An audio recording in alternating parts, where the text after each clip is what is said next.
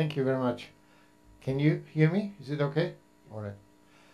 Okay, so I decided, rather than immediately starting with what I had planned, so actually a little bit on differential operators, ODEs and PDEs, I'm going to return to Fredholm operators because in the last lecture an interesting question arose about some of their, actually about the definition.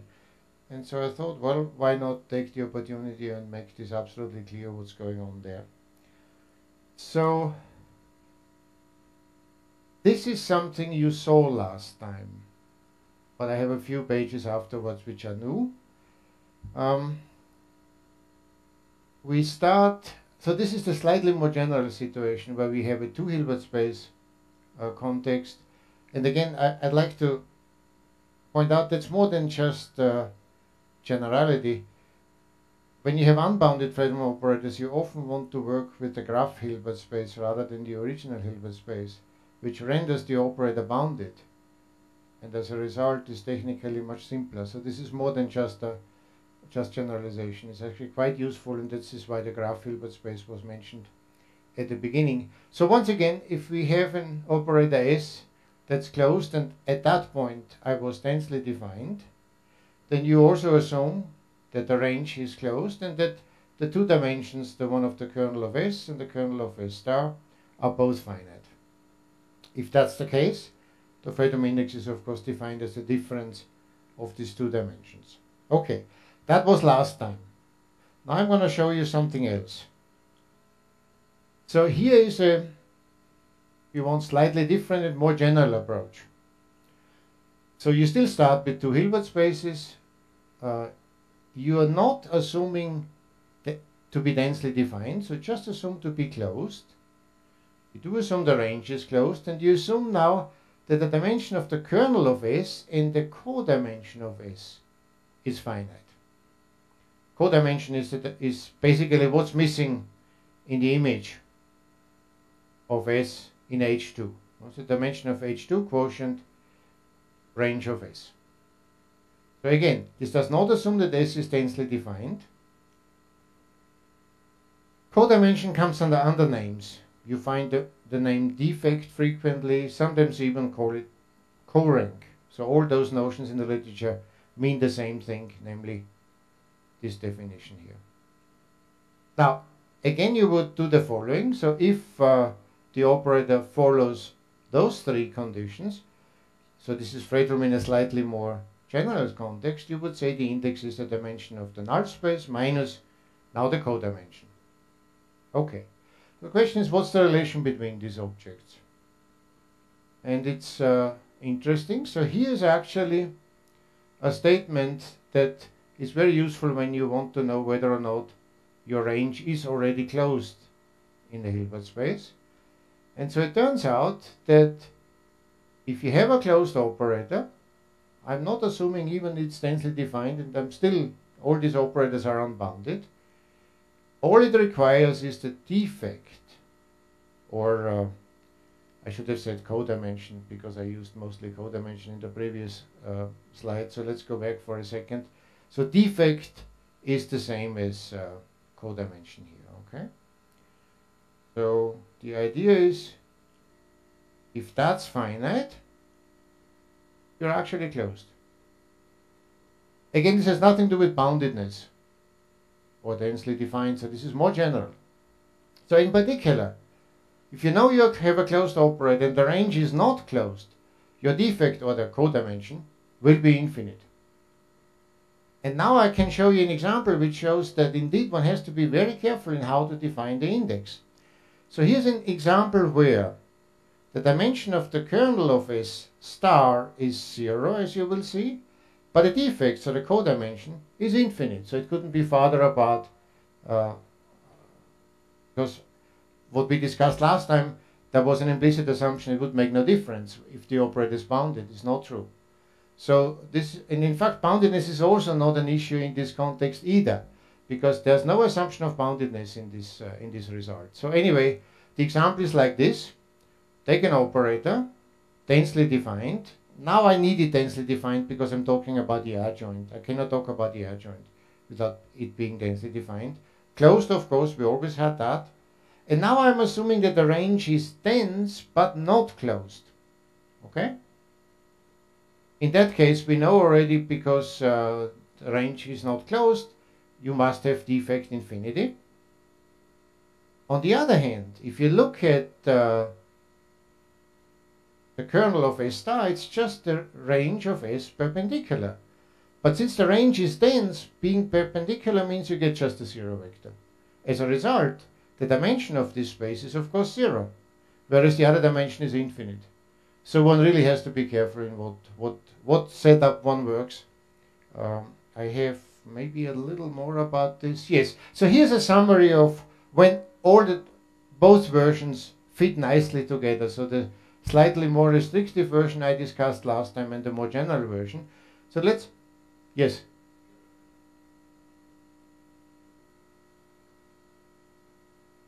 Edmonds and Evans. That's a wonderful book on PDEs. I added it to my reference list. And by the way, everything I said so far, except for the example, in the example I took life easy with orthogonal complement. So if you make a cut here, everything works for Banach spaces. No difference. But the example here uses orthogonal complement, so here I'm in a Hilbert space. But you could surely cook up a similar example in a Banach space. So I'll come to the literature. So anyway, here's a theorem that puts all the definitions we had last time and this time together, and they're all nicely consistent. So here's what you do. You want to be densely defined, otherwise you can't talk about an adjoint. You want to be closed, that's always the case. And let's assume the dimension of the kernel and the defect or codimension is finite. Then in fact the range is closed, so you don't have to worry about this. And you can define the index by this difference, or this difference. This is the one I'm mostly interested in because I rather work with self-adjoint non-negative operators. Okay, so this sort of puts it all together, and that's the new part. So I took this now from a new version of my part 2. So this is actually now incorporated in part 2. It has nothing to do with today's talk, but that's why it says now we return to the original definition. Anyway, so this is the full story about this. So one indeed has to be very careful what definitions one uses. Let me make just one more comment. I don't want to go through all of this again, but I want to remind you of the product formula. I guess I missed it. So where is it? Oh, maybe I didn't repeat it here. Yeah, so I guess I didn't. Oh, you see it? Oh, yeah, there it is. So, for instance, here's an interesting little twist. If you want this formula, if you use the new definition, which does not require densely defined, you don't need any assumptions but the two operators to be Fredholm in this more generalized sense, then the product formula holds. Whereas here, I went back to my old version, I have to assume T and S is densely defined, okay? So there are all sorts of subtleties, and if you apply these things, you better check very carefully what definitions is someone using in this context, okay? Now let me go to the literature a little. So this is, we have seen all that, this was last time. Here is that reference I just mentioned. So this one, this particular theorem that Hermann asked about is in this, and the whole section 1.3 is about Fredholm operators. And it is a very, very, very nice presentation. Also, these guys take no prisoners, so they don't worry about bounded operators. They do everything immediately in the unbounded case. Okay, so that was from last time. Now we go back to what I really wanted to talk about today. So the first part is about, maybe I return quickly to the very beginning. So I will talk in this first part about boundary data maps for Sturm-Liouville operators. We'll have some applications. The current spectral shift function at the very end will figure prominently. And in the last part, I'd like to do something that's at first is a bit more abstract, but then can be applied to PDEs. So let's see how this goes and how far we can go. In any case, I have I have a lot more material than I can possibly handle. so we'll have to cut it short at some places. So again, my offer, interrupt anytime, even though this hardly is taken up. Okay, so let's go back to these boundary data maps. So this is all about self-adjoint extensions. And these boundary data maps are natural extensions, in fact, in some cases, identically. When the boundary conditions are Dirichlet-to-Neumann, these boundary data maps are just a Dirichlet-to-Neumann map. So what I have at least prepared, and we'll see how much we can go there. So I will discuss a little all self-adjoint boundary conditions for a Schrödinger operator, or in this case actually a 3-coefficient Sturm-Liouville operator on a bounded interval. That might be interesting to students anyway, so one can classify them all. Normally I would spend some time on the Corinth von Neumann extension because I just like the subject very much and I have been involved in it for a number of years now. It's sort of another extreme case in a very true sense of the word to the Friedrichs extension. In fact, all non-negative extension of a self-adjoint operator that's bounded from below. On one side are bounded, it's almost an interval. On one side it's bounded by the Friedrichs extension, on the other one it's bounded by the Corinth von Neumann extension.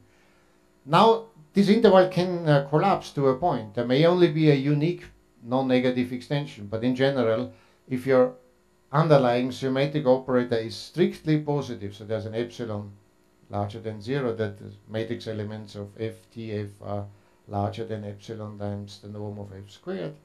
In this case, there is an interval. It cannot shrink to a point. And so the Corinth and the Friedrichs extension are totally different objects in this context. So I don't know whether I have the time to do it today, but it's in the notes, so if someone wants to read about this, it will be posted soon. I want to spend a little time on Krein type resolvent formulas because after you go from there naturally to trace formulas, the spectral shift function appears naturally. So this is and I don't know how much I have time to do symmetrized photon perturbation determinants. But there again, these are all very closely related topics and will end up in this ODE case with the spectral shift function. Okay, let's move on. So this is a little literature. We don't need to, you don't need to look at this too carefully now. It's in the notes. So it's based on these 3 papers. Notation is pretty much what I had before. So already twice I showed you this. The only thing to be remembered perhaps is the spectrum, the resolvent set, and if we ever close a closable operator, it gets a bar on top. Other than that, everything is standard here. I will talk again about trace ideals. So it's again Kato's notation of BP, where P is between 1 and infinity. 1 and 2 are the most familiar ones, trace class and Hilbert-Schmidt. If you're trace class, you have a trace. If you also have a determinant if you perturb the identity. And if I get to the symmetrized perturbation determinants, I would need to use modified Fredholm determinants for operators which are only Hilbert-Schmidt and not trace class. Okay, so let's get started. Oh, I realize I've made life simple here, so I did not do the three coefficient Sturm-Liouville expression. It's actually just a Schrödinger expression. These papers that I showed you, at one point we started with Schrödinger, eventually we ended up with the full Sturm-Liouville expression. Everything I'm telling you today is has an immediate analog to a 3-coefficient Sturm-Liouville expression, but maybe actually for a school like this it's probably not a bad choice to do the simplest non-trivial case, so one with just a potential. Okay, here domains of the maximal and the minimal operator is the usual thing, so that you map an L2 element into itself, and in order to be able to differentiate you need some absolute continuity requirement. So important to remember, we're going to work on a finite interval, okay, 0 to R.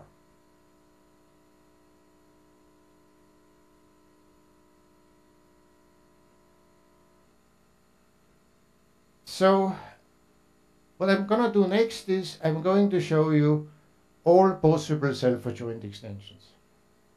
Okay, so let me come back for a moment to the maximal and the minimal operator. You can see, in a sense, the maximal operator is too large. It's not even symmetric, as it turns out. The minimal operator is too small. Yes, it is symmetric, but way too small, way too many boundary conditions. 4 of them. It's second order. For self-adjointness, you should have 2. Okay, so I'm overdoing it, but that's natural. This is how you start the game. You work between a minimal and a maximal operator in the sense that your self-adjoint extensions are then either restrictions of the maximal operator by appropriate boundary conditions, which we will see immediately, or they are extensions of the minimal operator, but extensions means a few less boundary conditions than you see here. Okay? All right.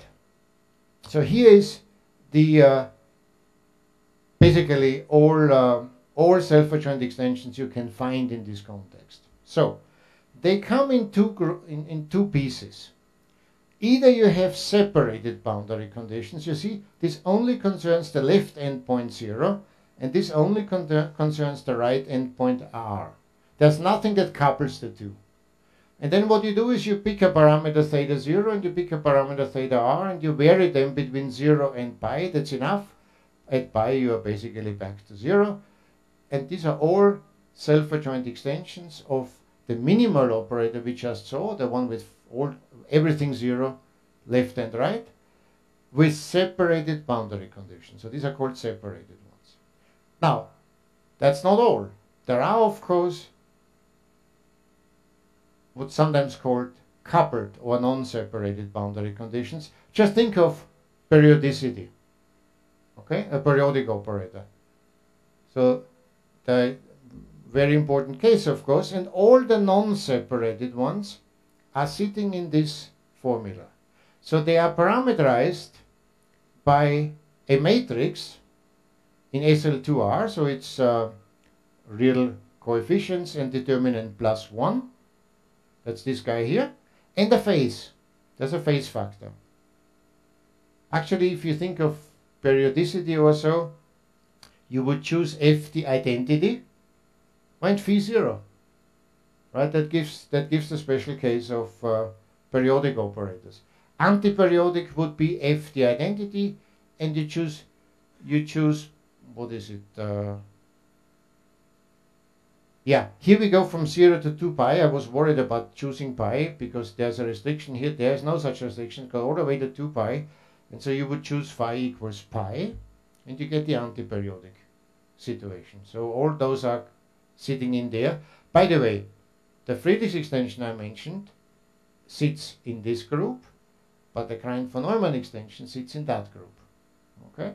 So Friedrichs extension is just Dirichlet. You would choose theta 0 and theta r equal to 0, in which case you get a 1 here, you get a 0 here, and you get g of 0 being 0 and g at r being 0.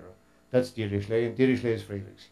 But Krein is complicated and sits in here with a certain non-trivial matrix F, not the identity actually. So the claim is there's nothing else that's self-adjoint. Okay, so this exhausts all possible self-adjoint extensions on the interval 0r, on any finite interval. Yeah, sure. Oh, I should use. Oh, can you hear me with this microphone? Yes, I can. Okay, I'm so glad. Fritz, the Krein-von-Neumann extension, does the boundary condition depend on the interval? Yes, it does, and I will show you the boundary condition later on. I will not jump over that part. Okay, thank you. It does depend on the interval. Okay, so I see. So at this point, I did jump back to, I remembered it was Sturm-Liouville. So at this point, I made a jump. So rather than just a Schrödinger operator, you see this is now the full-blown 3-coefficient Sturm-Liouville expression. And so what I just showed you is shown in a very nice book by Joachim Weidmann from 2003. So the same characterization we just had for the Schrödinger operator works actually for the 3-coefficient Sturm-Liouville expression. You have the usual assumptions here, the weight. So this now works not in L2, I don't know whether, yeah, here it is. Does not work in L2 with Lebesgue measure, but this function R by which you divide, that's now a weight. So this is a weighted L2 space. Otherwise, before we had R equals 1, so it wasn't there. We also had P equals 1, and then Q was our potential V. Okay? Anyway, the usual conditions are assumed for this to work. R is positive almost everywhere, locally integrable. P is positive almost everywhere. Not P is integrable. 1 over P. There's a good reason for that. If you rewrite the corresponding equation that's underlying this with a spectral parameter as a 2 by 2 first order system, you see that it contains 1 over P. And for the solvability, all the coefficients need to be locally integrable. So it's 1 over P, not P that enters there, that needs to be locally integrable. And Q, of course, the potential. Needs to be real valued, otherwise we're not self-adjoint, no chance, we're not even symmetric, and locally integrable. Okay, so under these conditions, you can do all this what I just showed you, and this exhausts all possible self-adjoint extensions. Unfortunately, this book does not exist in English. It's too bad. It's part of a 2-volume project, and like the original book by Weidmann that in 1980 was translated, the original version by which appeared in Deubner was German too, and so again he wrote it in German. I don't know that anyone will ever have the energy to translate it, but it's a pity. There's a lot of material in there, in both volumes. Volume 1 is sort of a, I'm making propaganda here for Raphael's thesis advisor. Volume 1 is basically the English edition, so abstract stuff, and Volume 2 is totally devoted to ODEs and PDEs.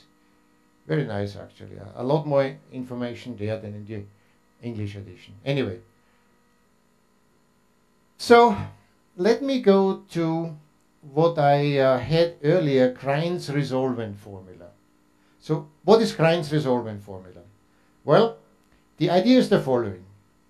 You pick a self-adjoint extension, so you have certain boundary conditions, coupled or separated, doesn't matter. Then you pick another self-adjoint extension with some boundary conditions, coupled or separated. Then you look at the difference of their resolvents, and you would like to describe that.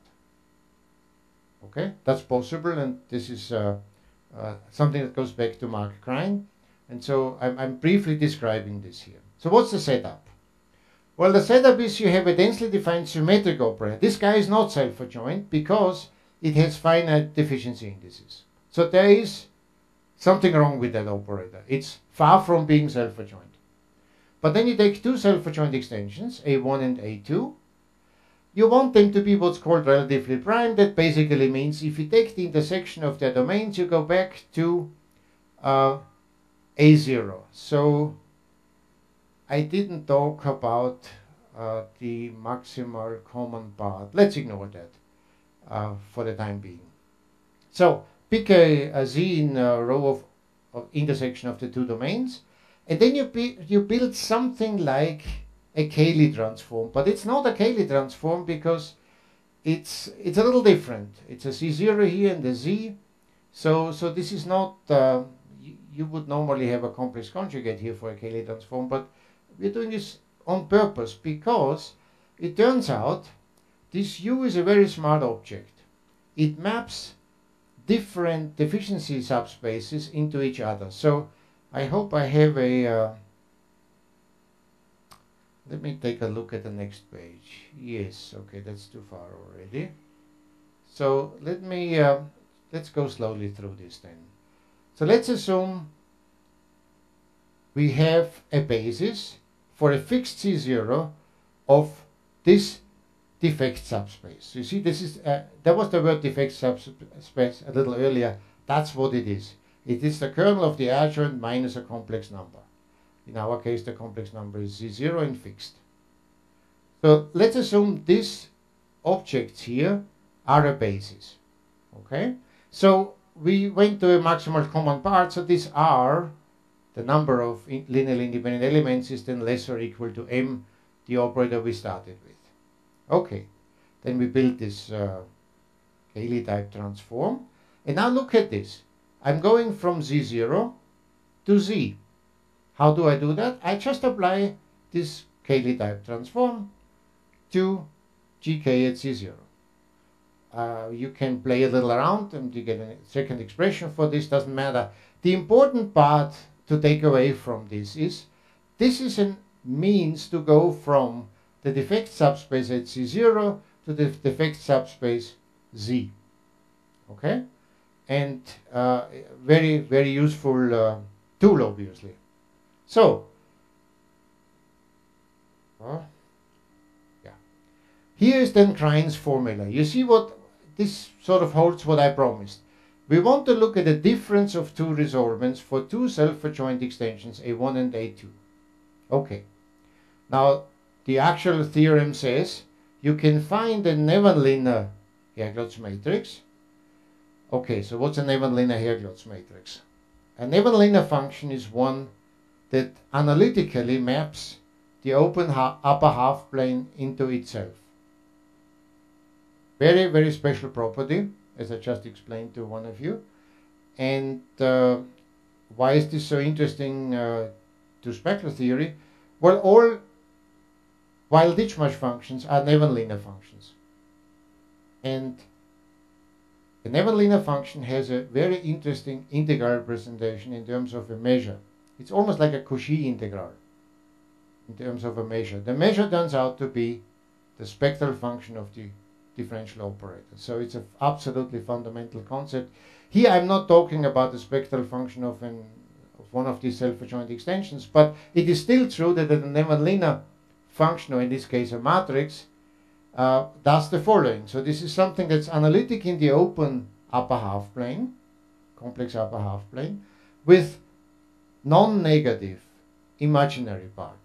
And the imaginary part of a matrix is just matrix minus adjoint divided by 2i.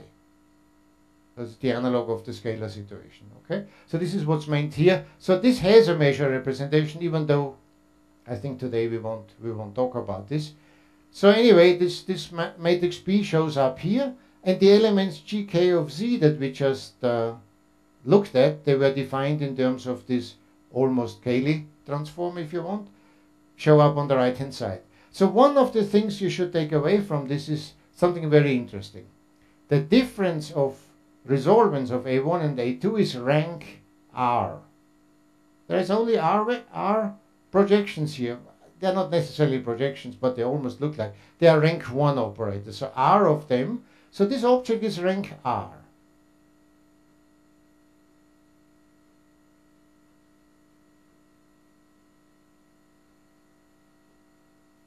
Yeah, but the matrix is not positive definite. Its imaginary part is non-negative.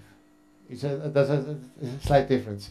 In fact, this can be any self-adjoint extension, so you should not expect an order relation between them. Okay.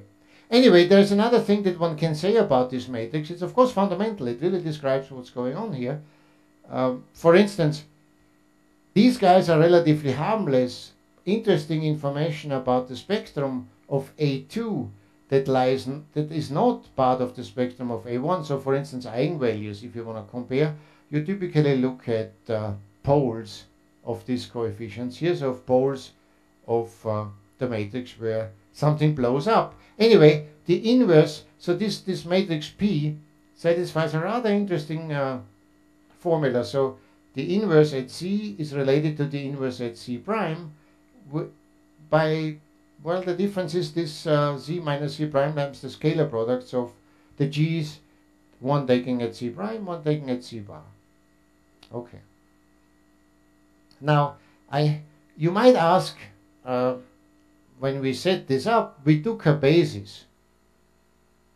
Oh, well, then once we had a basis for C0, we found another one for any Z by just applying U.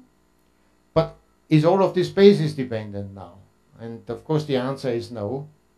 So I think I will probably go faster through this. So one can show, oops, I got in the wrong direction here.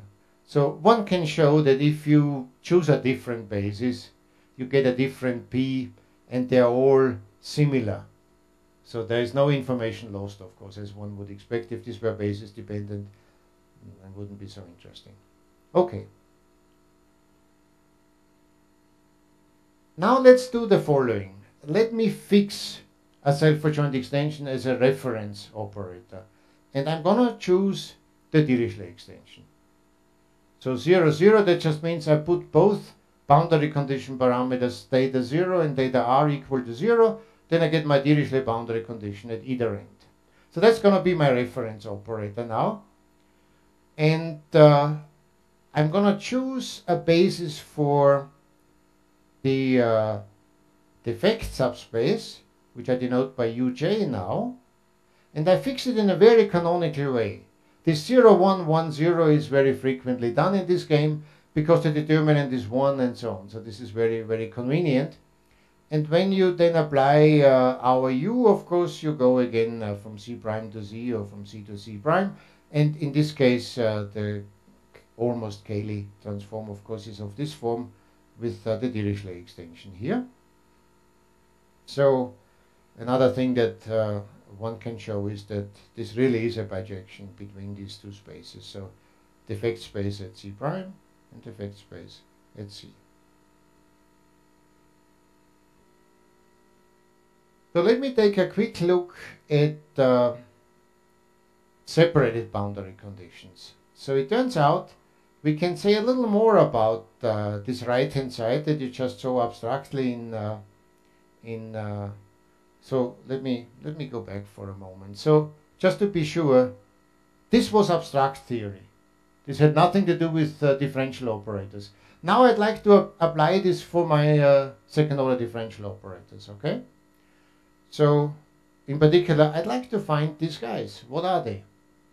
So let's take a look.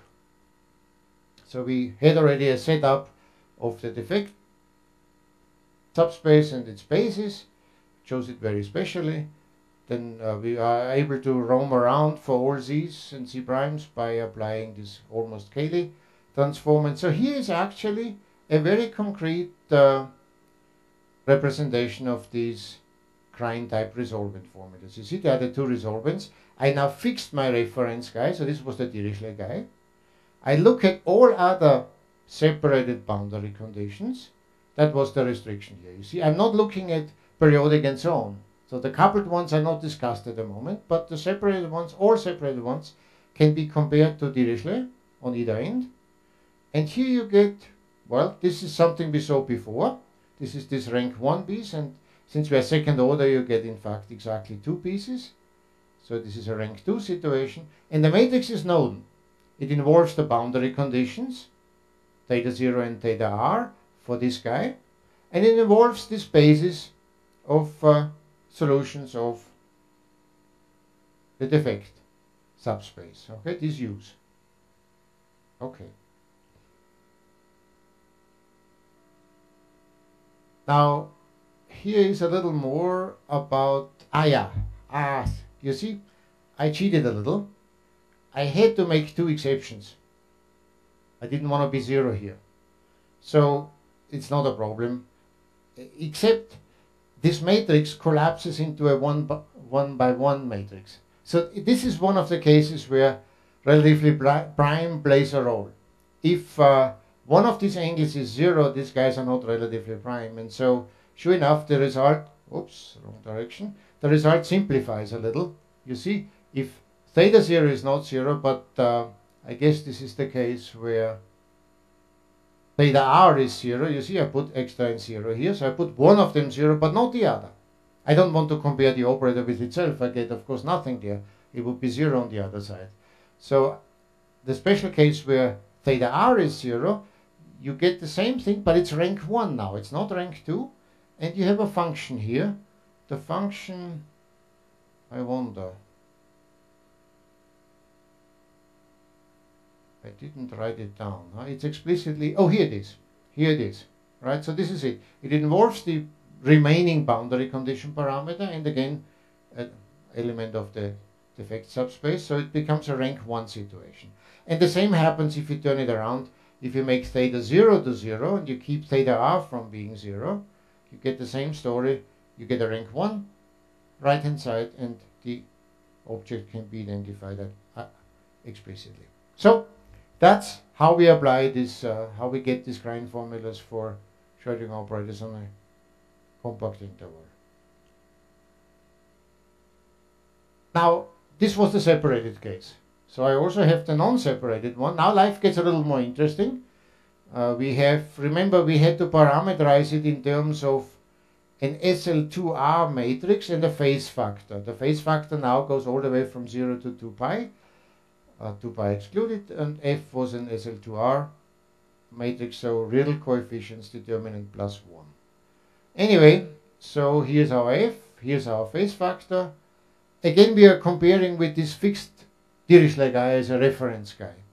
And we want to compare all the other now coupled boundary conditions. Well, here it is. Again, rank 2, because we are, so there is an assumption here. F1, 2, so the element, to the right upper element in the 2 by 2 matrix F should not be 0. You will see in the next slide what happens if it is 0. Again, this collapses into a simpler situation. But in general, so if F1, 2 is not 0, then you can show that the Krein formula looks like this, and a very explicit formula in terms of the matrix elements of this F. Of course, the phase factor phi also shows up a few times in this matrix Q, and the inverse, of course, in there. Now, this is rank 2. So if we go on and look at the exceptional case, F1, 2 equals 0, sure enough, it collapses into a rank 1 situation. So now you have a scalar here. Well, here's the scalar. Again, it involves all the matrix elements and elements of the defect subspace. Okay. All right. So let me spend a little more now on abstract stuff. So how am I doing with time? I should go until 1? Until 2. Oh, that's good. So we have 50 minutes. All right. Let's do a little more abstract stuff here. And so I had already mentioned at the beginning that if you have a symmetric closed densely defined operator bounded from below, so let's assume for simplicity it's bounded from below by 0, that Friedrichs and Krein von Neumann extensions are very special extensions. So non-negativity we had already last time is of course defined in these terms. The matrix element for all elements in the domain has to be non-negative. And since we are eventually going back to a finite interval, we will actually be strictly positive because that's typical for compact interval problems. So strict positivity just means that this inequality is improved by an epsilon and the norm of u squared on the right hand side. And you would then use the symbol t is larger or equal to epsilon times the identity. A little warning, you can always introduce also order between operators, but you have to be very careful. You have to do this in a sense of quadratic forms. Right? So there are some differences. It's much easier to order by not using operators, but by using resolvents, because then you go to the bounded situation, and then there is no issue. We'll come to that in a second. So here's a famous theorem that Mark Krein proved in 1947. So the setup is clear. So we have a non-negative densely defined closed operator. You don't want it to be self-adjoint, so really just symmetric, okay?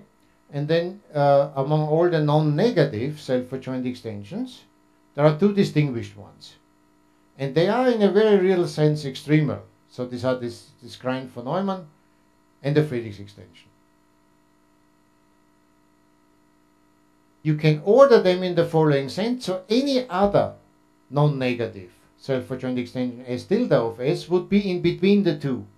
And in between the two I write now in terms of resolvents, then I don't have to worry. So you see, this is the largest guy, this is the smallest guy, because I'm doing resolvents here. Now, if you are actually strictly positive, and we will be on the compact interval, you can do a lot more, much more. You can totally describe all these domains. So let me start perhaps with, let's look at the largest of these operators. So remember we have S, then we have S star. S star is not even symmetric. S is symmetric but not self-adjoint. So both of them are defective. But let's see how much larger the adjoint domain is compared to the domain of S. Well, it's the domain of S, direct sum in the sense of Banach spaces, so no orthogonality here. The kernel of S star has to be multiplied by the Friedrich extension inverse. So now you wonder, does this exist? Yes, because here I'm assuming S is strictly positive. Automatically, the Friedrich extension has the same lower bound, epsilon. And therefore, if epsilon is positive, this is a well-defined bounded operator. So of course we can hit the kernel with it. And then you also should add, in a direct sense, so this is direct sums here and here, the kernel of S star. So that's what this looks like compared to the domain of S. So it's quite a bit larger. If you go to Friedrichs and Krein, you see you get either this part or this part. So for Friedrichs, you get a domain of S and you have to add kernel of S star hit by SF inverse. But if you do the Krein extension, you just add the kernel of S star. Oh, I mean the following: the intersection of the two vector spaces is the zero vector. No, that's part of the definition of direct sum. It's not orthogonal direct sum, like in a. So it means each of these subspaces has only the zero vector in common. It's a nice partition of the space of that part. Okay. Oh no, Krein proved that. Now he proved that. Yes. It's all in his paper from 1947. Fantastic paper. Unfortunately, never been translated. Just the Russian original exists. So you have to have good friends. Unless you speak Russian, of course. Okay. So let me say something else about the null space of the Krein extension. That's perhaps a surprise. So first of all, it's the same as the kernel of the square root. Never mind. But that's interesting. It's actually the full kernel of the adjoint, which is the range of S perpendicular, and therefore it has to do with the defect subspace for energy parameter Z equals 0. Now that's interesting, because this is usually a large object. Now, for ODEs, nothing is large. If you have a second order operator, you will never have more than two solutions. Okay. But for a PDE operator, this is infinite dimensional. Think of the Laplacian for a bounded domain. All the L2 harmonic functions are in the kernel. There are too many of them. There are infinitely many. Okay. So this is a big surprise. Usually you are used to from quantum mechanics, but the Krein extension is really not an object for quantum mechanics. It's actually one for elasticity theory, but that's a different story. So the buckling, there's an abstract buckling problem behind all this. Naturally, in a one-to-one correspondence spectrally with the Krein extension, but quantum mechanics doesn't seem to fit into it, because we are used from quantum mechanical systems that the ground state is simple, non-degenerate. This is the opposite. Even in the second order one-dimensional case, this thing will be two-dimensional. So even there it's degenerate. But it is what it is. It's still a very interesting object, because every other non-negative self-adjoint extension lies between these two guys. They are extremal points. Okay. Let me just mention two characterizations, direct characterizations of Friedrichs and Krein. One was found, so Friedrichs was obviously the first who found it in 34. Yes, sure.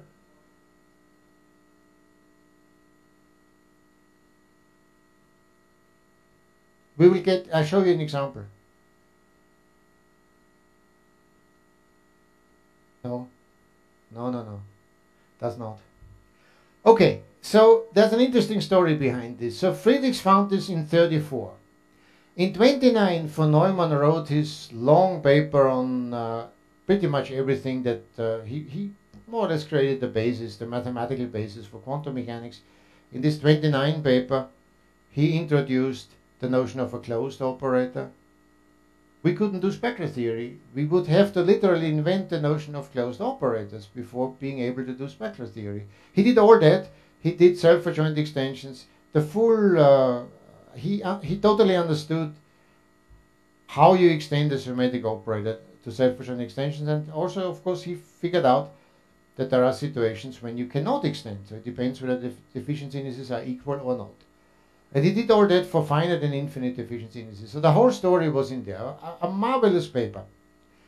He knew about, he conjectured the existence of the Friedrichs extension because he knew sort of from examples that's what should, but he wasn't able to prove it. You know what he proved? He proved the existence of the Klein von Neumann extension. So he got the other guy. Now, in a special case where the symmetric operator is strictly positive, so there is an epsilon. It's in the 1929 paper of von Neumann. Not the general case. The general case, when it's just non-negative, is all to Klein from 1947. Anyway, so Friedrichs did prove this, what von Neumann didn't do immediately. So 5 years later, though. And then 2 years later, Freudenthal found what everybody uses today. So this is the quickest characterization. So you see, it's basically a restriction of the adjoint. So we're going not extension of the minimal, but restriction of the maximal. And the restrictions are like this. You take an element so that you can find approximating elements from the domain of S. So you see there's the approximation, so that this scalar product goes to 0. Okay. There's another fact. So the Friedrichs extension is the adjoint restricted to the domain of the adjoint, obviously, and then made smaller by the form domain of SF. Okay. Now, look at this, 1970. It took that long, from 47 to 1970, until something similar was found for the Klein von Neumann extension. So that took quite a while. That wasn't obvious.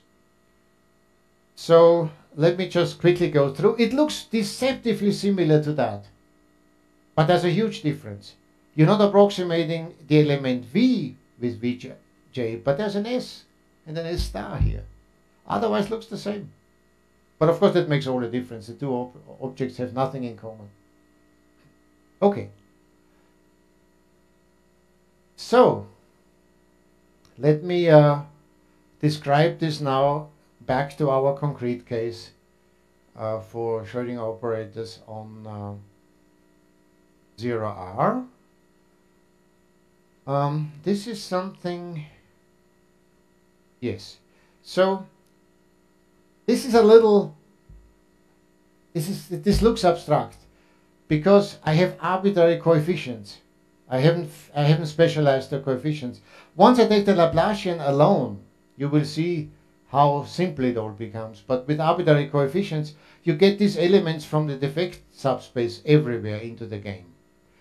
Okay, so here's the statement. So if you want to describe the Klein von Neumann extension versus the Dirichlet extension, well, you have a Klein formula. So you would, in this case, it's either 2 by 2 matrix, nothing collapses. It's at rank 2 situations. And here's the situation for Q. The phase that we had was actually 0. You don't need the phase. The SL2R matrix is 2 by 2 and of this form here. And the corresponding Q that you see in here, actually the inverse stands in there, is given in terms of this. You see now, this is already an answer to your question. It depends on the interval. Yeah.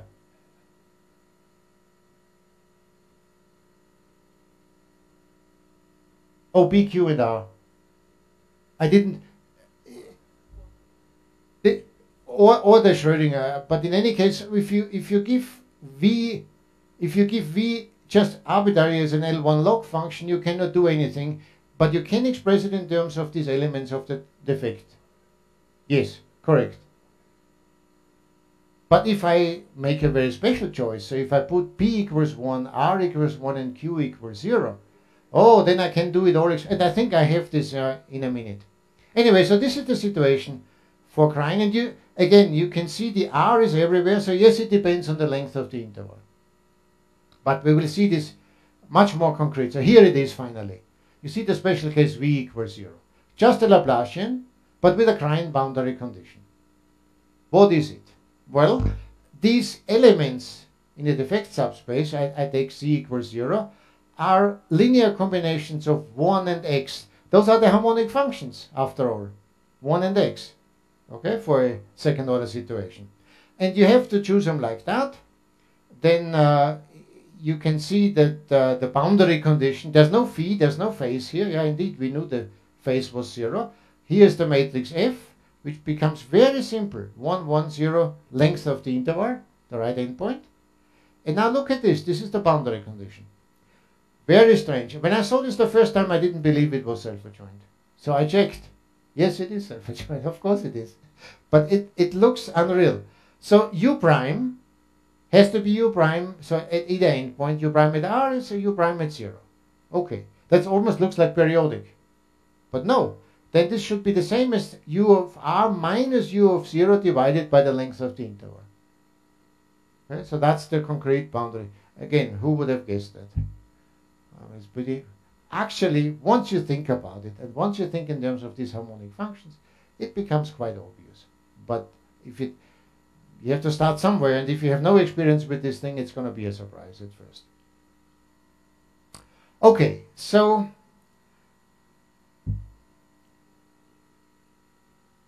yeah, they're linear combinations of x and the constants.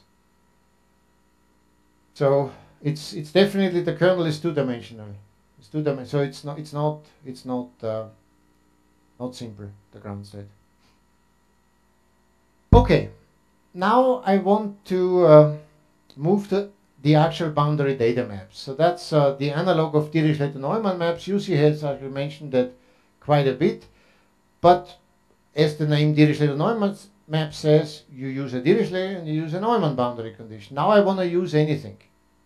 At least anything in the context of separated boundary conditions. Oops, sorry for that. Oh, here we are. So I'm going to work with separate boundary conditions. We can also do any boundary conditions. And in the three references I mentioned at the very beginning, one of the papers is concerned with every self-adjoint boundary condition. But let's keep life a little simpler. And let's just work, first of all, again with Schrödinger operators, so just one coefficient and separated boundary conditions. So here's what I define. I define a boundary trace map. That's a very sophisticated name for a trivial object. I don't understand, still don't understand why people ever call this a trace map. I understand you're taking restrictions to a boundary. But a trace is, the spectral trace is a totally different object. And people should not have abused the same name for it, but they did. It's stuck, and so now we are stuck with this strange object that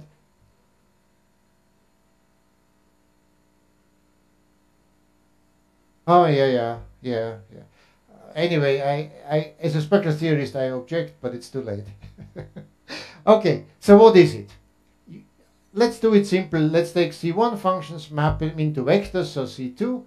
And so the function u is mapped into this vector here. So you see there are combinations of u0 and u prime at 0 with the sine and the cosine, exactly what you saw in the boundary conditions. And the same thing at the right endpoint. Now, you might wonder, why plus and minus?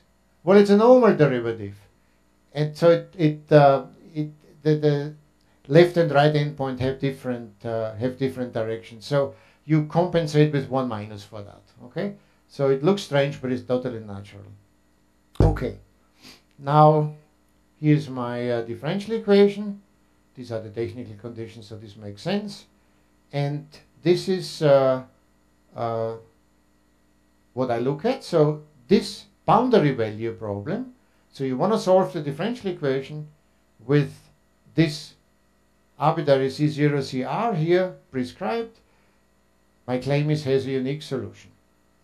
And so what I call the boundary data, or Robin or Robin, who knows, to Robin map is actually just the following thing. So it's a map that takes these values, so C0 and CR, into these values here. Okay, so the boundary data of U with the corresponding boundary conditions. Right, so the solution here is exactly this guy, which solves this problem. Okay, so unique solution, that's the one you use, and you apply our boundary trace map on it. Oh, you get a vector like that. Okay, so you can actually unravel all this, and it becomes a fairly explicit thing. So when you compute it, you actually get lambda on such an object, and using the definition of the boundary trace map, you just get this on the right hand side. Okay, so it's a 2x2 complex matrix. Let me give you some examples here. Let's look at the Dirichlet and the Neumann case in particular, because those are the most familiar ones. So for instance, a Dirichlet trace would have 0, 0, of course, and a Neumann trace would have basically pi over 2, but because of signs, you have to worry a little, so 3 pi over 2 is better in this context. And so the Dirichlet-to-Neumann map, so lambda dn, would correspond to 0 here, pi over 2 there, and in essence, u at 0 and u at r is mapped into u prime at 0 and minus because of the direction changes of u prime at r. There's actually some older results that have studied this. There's also a paper by Mark Malamud from '92. Other than that, I haven't found anything on ODEs before we got interested in this. I must say that my interest came about in a strange way. So I had worked quite a bit since 2005 on Dirichlet-to-Neumann maps and Robin maps for PDEs. And at one time, I decided to step back and figure out what's that for ODEs. And so this is actually what you see here, the result of that. So then it didn't exist in full generality, as far as I can tell. Okay, so I guess this we had already, so I'm gonna go fast here. Oh, maybe not entirely. Let me, this is something you saw in some sense already, but I want to connect it now with this boundary data map. So remember the self-adjoint extensions, we decided we had all of them, were either of separated nature, and then you can write the boundary conditions in terms of a matrix A and a matrix B. That looks a little strange, but it is exactly, if you unravel it, these are the two boundary conditions we had in the separated case, or you use this fact here again with the phase and the SL2R matrix. So this is nothing new, it's just a strange way of rewriting what we had earlier. But if you look at this here now, you see you can actually connect this. So these matrices A and B, they can now be incorporated into boundary data maps, so very general ones. And so now I go from a C1 function to a vector by having the matrix A from the boundary condition, and then the matrix B from the boundary condition built into it. Okay? So this is at 0 and this is at R. There are ways of, these are actually not so simple objects, and so it makes sense to try to reduce them to a Dirichlet and to a Neumann trace map, and this can be done. And so there are, in terms of these matrices A and B, you actually have formulas for this. So I'm going to leave it at that. This is also something I will need at the next page. So this is a definition. So these matrices here are combined in this form. And they will show up a little later when we go back to Kreindijk formulas. Okay, so here's now the general situation. So again, we are solving an initial value problem here. So you see here's the same differential equation, the usual technical assumptions, but now we have general boundary data maps here, not just separated boundary conditions. This all looks the same. There's a unique solution. I put the C1 and C2 in there because it's part of the solution. And again, the new general boundary data map that maps from boundary conditions parameterized by A and B to boundary conditions parameterized by A prime and B prime. So think, for instance, This could be Dirichlet, this could be Neumann, then it's the Dirichlet-to-Neumann case, but this is now the most general possibility here. Does the same thing again, it maps into the solution of this problem with the trace map in front. Okay? Here are a few formulas for these maps, and one that I like in particular. So that's the most interesting piece on this page. But let's do it more systematically. So what are the properties of these guys? Well, this is what they were. You know, this is in terms of Dirichlet and Neumann maps, and these matrices we just saw. Well, if you go from AB to AB, nothing changes. You get the identity. That's obvious. But look at this nice transitivity property. If I want to go from AB to A double prime and B double prime, you can do this in steps. You go from AB to A prime B prime, and then from A prime B prime to A double prime B double prime. So this is a very nice transitivity property. And of course, if you insist on interchanging AB and A prime B prime, well, then you get the inverse. That's obvious. So let me describe this now for these Schrödinger or Sturm Liouville. It really makes no difference whether it's one coefficient or three coefficient. But here's a formula that apart from this S, we just saw this. I said I will need this in a minute, so let me go back to it. This is the S, and the S, its adjoint will be. It's just a fixed matrix. So don't worry too much about it. It comes from the boundary condition matrices A and B. So apart from such a strange matrix, our generalized boundary data map, so the very general one from AB to A prime B prime, look what you can do. You can write it as resolvent coming from AB and then two boundary trace maps. Really, this is a mathematically correct expression, but you should think of it in a different way, which is sloppy and not correct, but is really giving you the idea. Remember, I don't know whether, yeah, here it says, this guy is a Neumann-Liner-Herglotz matrix. So again, it's analytic in the open upper half plane with a non-negative imaginary part. Okay? Now, what is this really saying? This says we are having a resolvent, and the resolvent is the prime example of an operator-valued Neumann-Liner function. If it's the resolvent of a self-adjoint operator, which it is in this case, HAB is a self-adjoint extension. So just try this out, use the spectral theorem or just use the resolvent equation. The imaginary part of any resolvent of a self-adjoint operator is non-negative. Okay? So, and what really happens is here you have the trace map on one side and the trace map adjoint on the other side.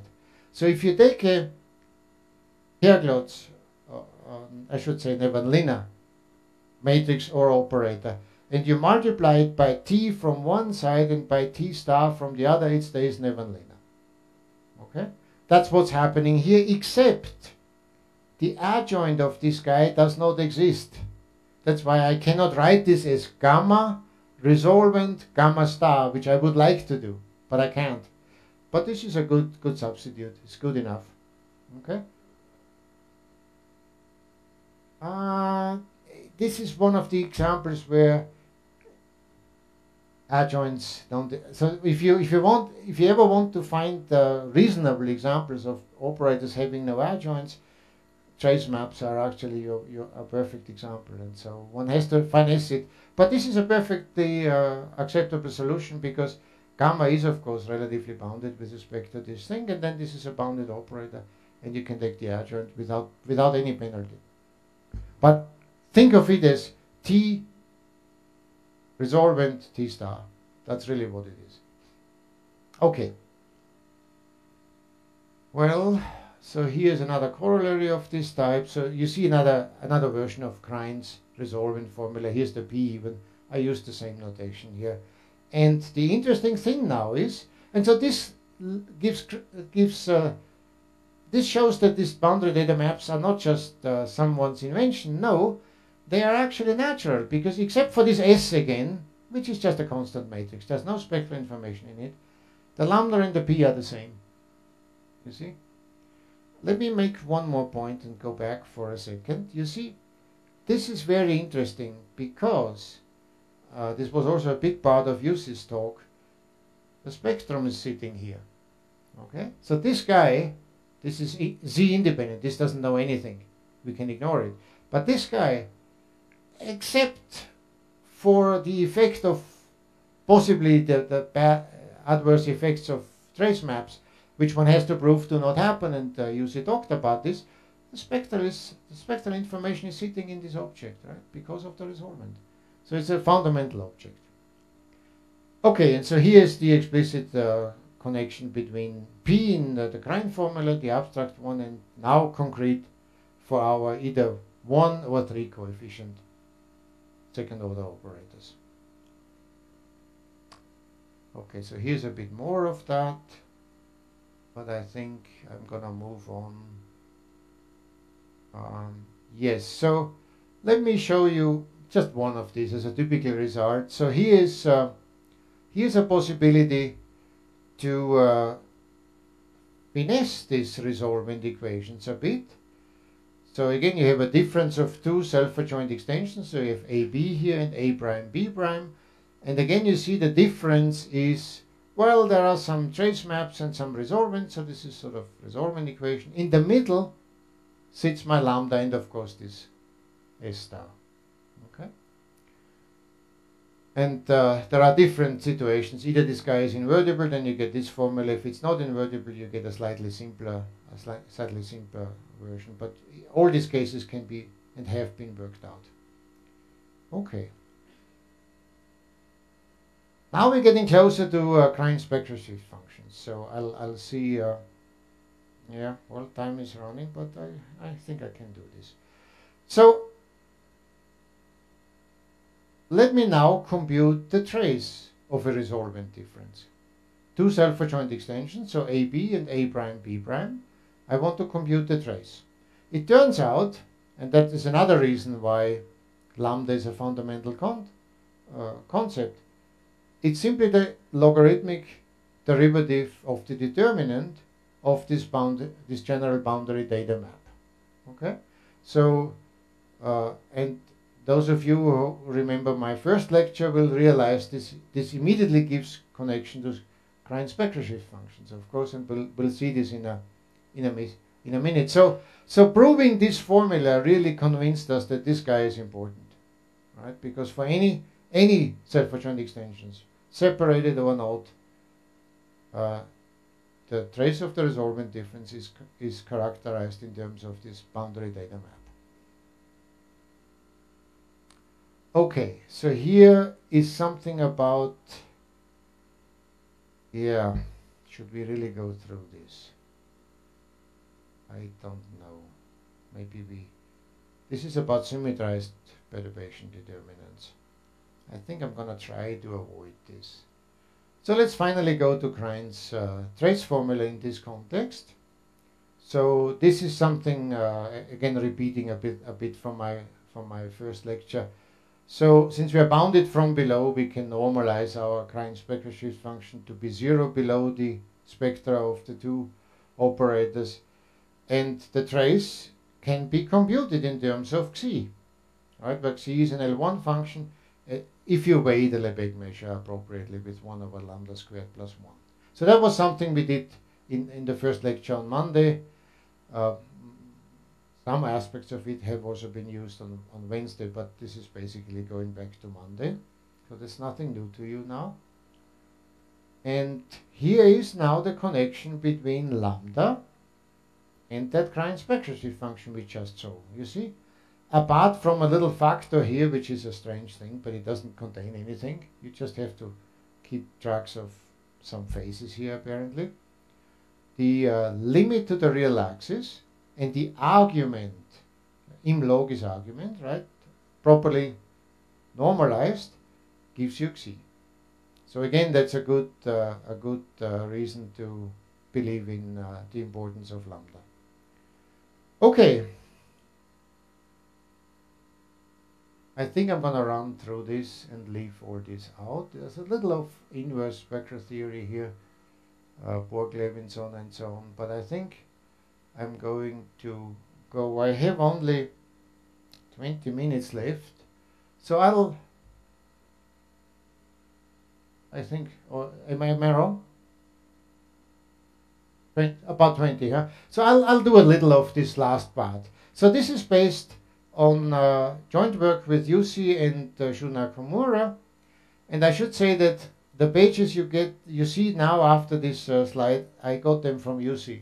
Yusi gave a talk about this a little earlier, and he was kind enough to borrow his slides.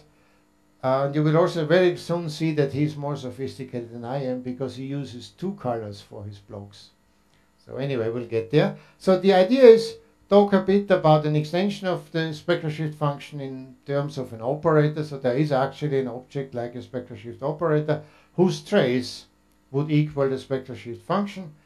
You can make a connection of this spectral shift operator with abstract Weil-Ditchmarsh operators. So this is something that did play quite a role in Yusi's talks. And if there is time, I'll sketch the applications to PDs. And if there's no time, that's fine. It's going to be on the internet anyway, so it will be posted soon. Okay, so this is what I meant with 2 colors. Actually, you can see it on these 2 screens much nicer. So this is the traditional one, and this is, Yusi has a variant of it. And so I decided to steal that too. Anyway, so what are the general hypotheses from now on? 2 self-adjoint operators, in general unbounded, H our usual complex Hilbert space. So here is again a very quick, this is Yusi's summary of Krein spectral shift functions. So you can see the most important thing is you can compute traces of functions of differences in terms of a derivative of that function and the Krein spectral shift function. So it's really a remarkable object. I mean, who would expect that you can do this, right? I mean, it's quite amazing. So here is again, this is just a warm up. So the trace of, we saw this on Monday, then again you see it here. So the trace of resolvent differences is basically neither of c over lambda minus c squared. There's large classes of phis. I mentioned on Monday, Vladimir Pella has pretty much the best results on the largest possible class in terms of Bezov spaces. If you have an interval that does not intersect the closure of it does not intersect the essential spectrum, then in fact you're counting eigenvalues. Okay, so it's a difference of eigenvalue counting functions. We mentioned it also on Monday. Okay, all of this we have seen. Yeah, let me just remind you very quickly of this marvelous Biermann-Krein formula, that this determinant of the scattering matrix, so fixed energy scattering happens here, is actually given by e to the 2 pi I, the spectral shift function. Okay. So let's move on a little. Here is a result that Koplienko established in 71. So you assume you have not that resolvents, but powers of resolvents in the trace class. Okay? And then because you're bounded from below, this is not an issue. If you don't have a spectral gap, then you have to go through these complicated double operator integral methods that I mentioned on Wednesday, and a bit also on Monday, the second and last part. But if you're bounded from below, you don't have these problems. Okay, so life is much simpler in this case now. And then, of course, you get something, what you expect. You get the derivative of this function. So here's the derivative, and there's xi. And xi now does not satisfy integrability with the lambda divided by 1 plus lambda squared. No, now you need to take the m into account. So it's, if m is 1, well, you get the square. But if m is not 1, you have a higher power weight here, or inverse power here. Okay. Yafaev looked into this about 12 years ago. Actually, some of his results were really geared towards not being bounded from below. So for the Dirac type operators, in fact, That's the main application for this. And so, but if we assume boundedness from below, which I said I would do from the outset, we get similar things here, and there's really not that much difference, except this has a much wider scope than the original paper by Komplienko. So here is mentioned. So yeah, 5 does not assume boundedness from below. Okay, yeah. Oh, am I erasing it? No, I guess I have not yet. Sorry, Lada. Oh, that's what worries you. Nah, I'm okay. I was afraid I would erase the board. Okay, so anyway, this is the remarkable strength of year 5's paper. He doesn't need anything. It can be the whole real axis. And we use that as the basis for our continuity result of spectral shift functions that I talked about in the second part on Monday. Okay, so here is very briefly what Jussi actually told you many times now. I think he used it in almost all of his lectures. So this is this boundary triple approach again. So you have a symmetric operator, closed, the efficiency indices infinite. We are going after PDEs, so to speak. And then there's this quasi-boundary triple with the usual properties. So there was always this discussion that the closure, so T is close to S star, but not quite. You want the closure of T to be S star. So Jussi made a big point of that. So all of this you have seen. Here's an example that you also saw in connection with Jussi. So S could be the Schrödinger operator. There's a potential where you put everything 0. So the restriction of the boundary and the normal derivative. So all things vanish. I think there's a typo here. Something went wrong here. What we mean to say is that the Dirichlet and the Neumann traces are vanishing. But somehow, oh, it's okay. So this is the Dirichlet trace and this is the Neumann trace. Sorry, I confused myself. Everything's fine. The adjoint is too big, not even symmetric. There's no boundary condition here. Well, the T that we are discussing here is then this guy with H2. And you have a Green's formula that was discussed by Jussi. And this the concrete objects here would be L2 of the boundary, and then restriction, and restriction of the normal derivative, right? This is gamma 0 and gamma 1. So this is also basically what Jussi talked about. So here now comes the gamma field and the Weil function. Again, there is an example, and you can see that this is in essence an energy-dependent Dirichlet, the Neumann map. Okay. So I guess I can go a little faster here. What do we have here? Well, this is interesting.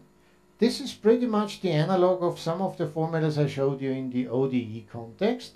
Remember what we said. So in this context, the adjoint makes sense, and you actually get directly that the difference of resorbance of A and B, the two self-adjoint extensions, is related to, well, I called it lambda. Now it's the abstract Weil function, and you have a trace operator here and the adjoint on the other side.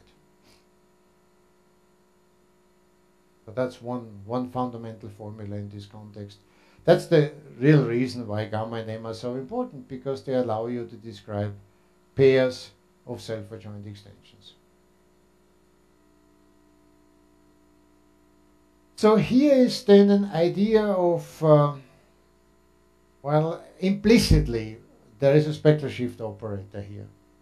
And it's basically this operator m, because you see what I'm doing. I take the argument and then a trace, and I get my Krein spectral shift function.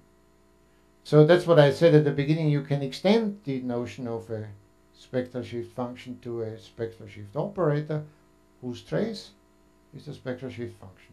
Okay? And so this is exactly what's happening here in terms of this abstract Weil function.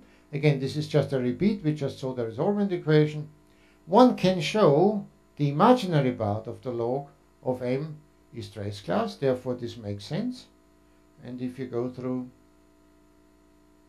the arguments, you realize that this limit, this is a normal limit to the real axis for almost every lambda. Non-tangential would be just as well. Gives you the Krein spectral shift for this pair of operators A and B. And so here's again once more the trace formula for the resolvents, which we saw so many times. Okay, let me do this a bit quick here. So this has to do with certain properties of. So this is actually a set of assumptions here. So we need we want order, then we want boundedness, we want certain objects to be trace class or in a trace ideal. You see there's a fractional thing here. And with that, we can do the... Oh, somehow this didn't work. Oh, here we go. No? Just a second.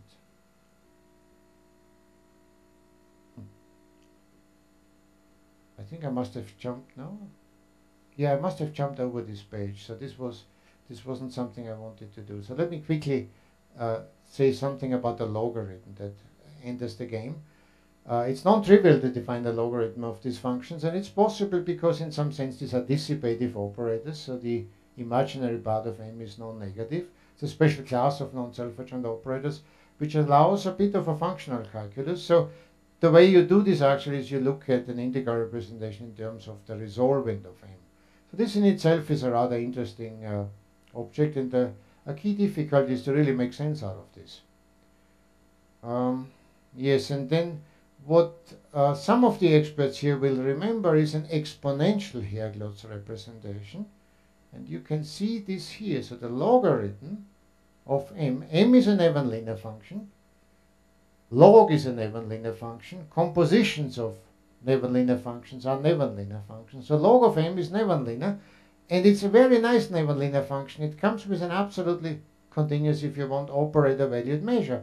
Because there's a density operator, that's the spectral shift operator, times the lambda. And here's that Cauchy kernel that I at one point mentioned today with this measure representation. So normally when you just take an even linear function, you get a representation like this, but with a complicated measure. This is very special. So this has to do with the logarithm being a bounded function in the upper half plane. Okay, so, but I mean the argument being bounded in the imaginary part. Okay, so let me move on from here.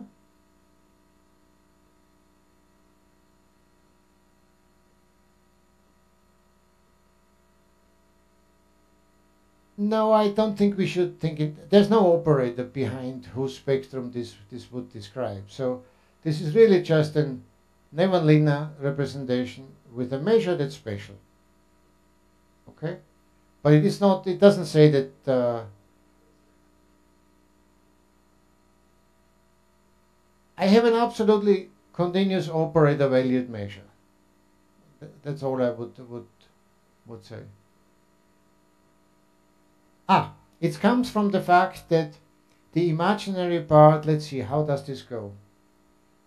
There's a very simple argument for that. Yes, whenever the imaginary part of your even linear function is bounded, it's always non-negative, so it's bounded on one side by 0. If it's also bounded on the other side, the measure in the representation is absolutely continuous. In our case, the argument is pi, because our angle goes from 0 to pi, and so pi is the upper bound. If you divide by pi, actually, which you always do in these arguments, you get a bound by 1.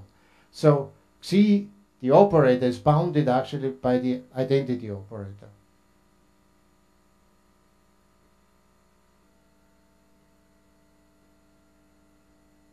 Which A? Well, it's a function of both. They were.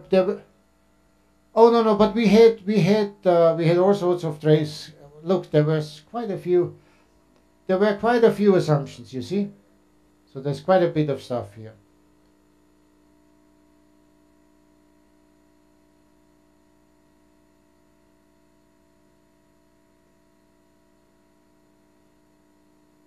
Sure, sure.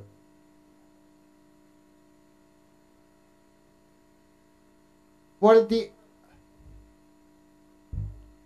yes, let me say the following. Every time you look at a Newman linear function and you take its logarithm, the measure will be absolutely continuous. Whether it's a scalar measure, a matrix measure, or an operator measure. Okay? It's this. Well, the angles go from 0 to pi, and that's the boundedness here. Okay? Okay, so there is a little bit of literature, but you can read of this at the archive. So let me. Yeah, actually, I have 3 or so minutes, so I can actually finish this. Even that was a bit fast, but here's the first example. We're looking at Robin boundary conditions, so we want to apply this to such a situation where beta 0 and beta 1 are the Robin functions.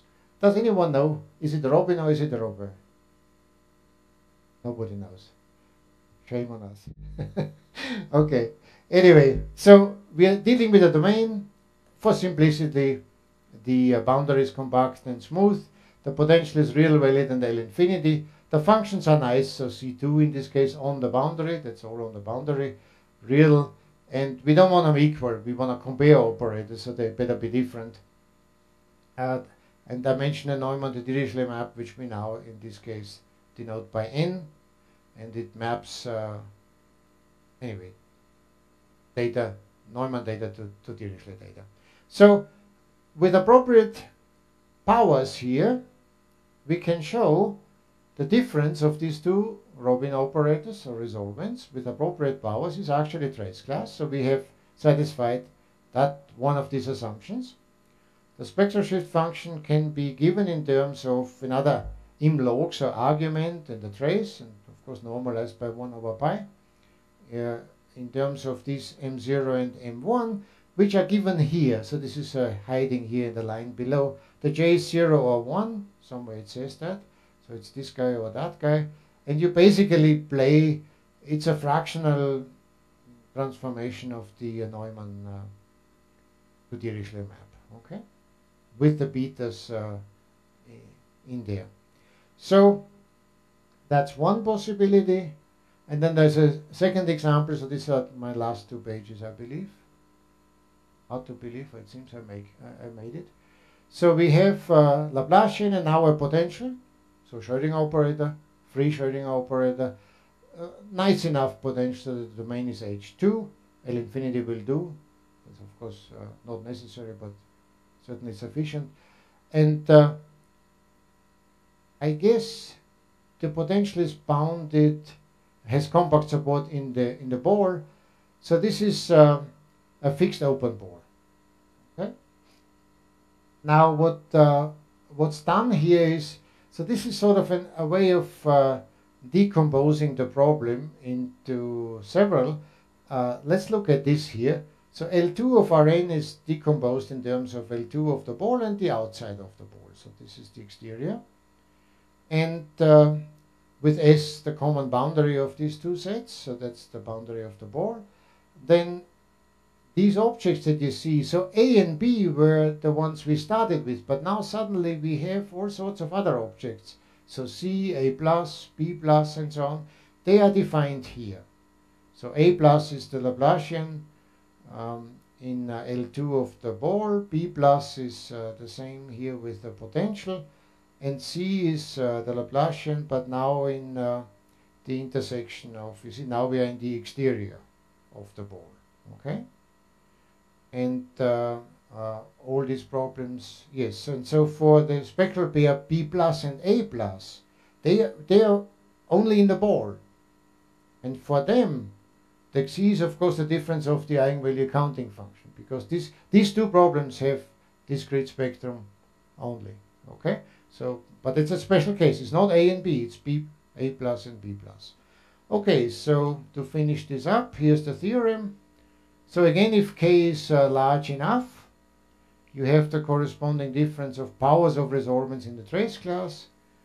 You have a spectral shift function that can be written now in terms of these two M functions if you want. Again, there's an argument, there's a trace. There's also a contribution from the difference of the eigenvalue counting functions that we just saw for A plus and B plus. Those are the two guys in the ball. N is defined here, NV, the second guy, is defined here, and never mind, this I is, I'll come to it in a second, and so D plus minus are Dirichlet-to-Neumann maps for these objects, okay, in the ball and in the complement. N is arbitrary, yep. And so here's just a brief description. These I's that you see, they're actually a little tricky. So there's an explanation for them, but I don't want to get into details. Let me just show you where they showed up. So they are part of this N and NV. Okay, so this I and the I tilde, one needs to explain a little, and this is done in this paragraph. So the Laplace Beltrami plays a role. Never mind. I think I'm gonna stop at this point. Thank you very much.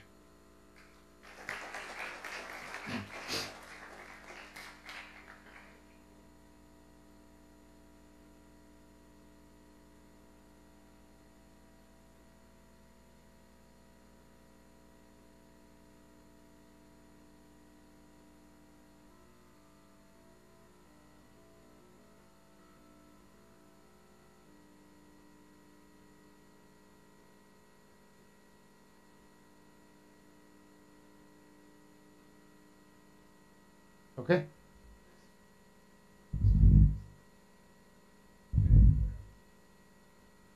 Oh, this here? Yeah, that's J. Symplectic stuff, typically. Yes?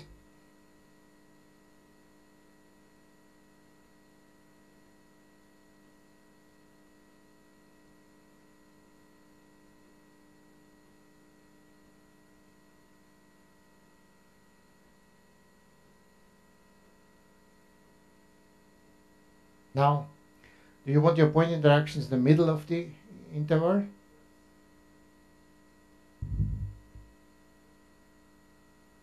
Okay, so no one has developed a theory unless it's part of Yusi's stuff.